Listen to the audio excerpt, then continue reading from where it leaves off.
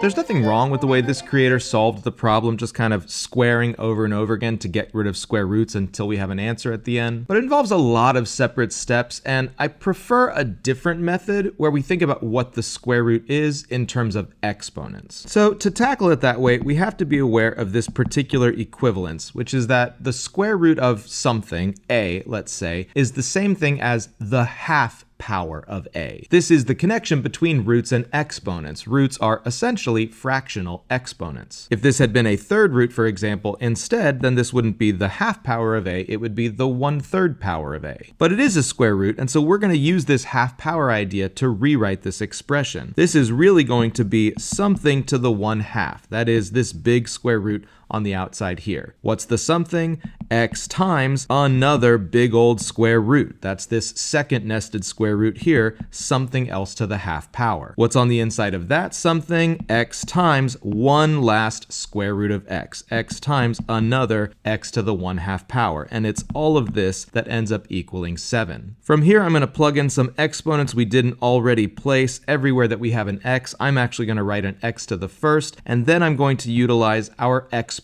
rules. When we are multiplying expressions with exponents, we can add those exponents together. So that inner x to the 1 times x to the 1/2 is the same thing as x to the 1 plus 1/2 power, which is x to the 3/2 power. Now that itself was being raised to the 1/2 power, and I'm going to apply a second exponent rule. When we raise a power to another power, we multiply those powers. So x to the 3/2 to the 1/2 power is the same thing as x to the 3/4 power. 3/2 times 1/2 is 3/4. Let's do a little housekeeping and go ahead and replace what we've evaluated so far, and we can see we have another application of adding exponents here. X to the first times x to the 3/4 is going to be the same thing as x to the 1 plus 3/4 power, that is x to the 7/4 power. And finally, one more time, we've got another exponent to exponent situation. Power to power means multiply, so 7/4 times 1/2 gives us back 7/8, and this is the scenario we find ourselves in. Some unknown x to the 7/8 power is equal to 7. For our last step, to get this x by itself, let's do something that might appear a little bit strange at first. Let's raise both sides of this equation to the 8/7 power. The reason I've chosen 8/7 is that 8/7 is the reciprocal of 7/8, and by raising a power to a power, I'm going to multiply those reciprocals, which of course is going to cancel and give me back x to the first,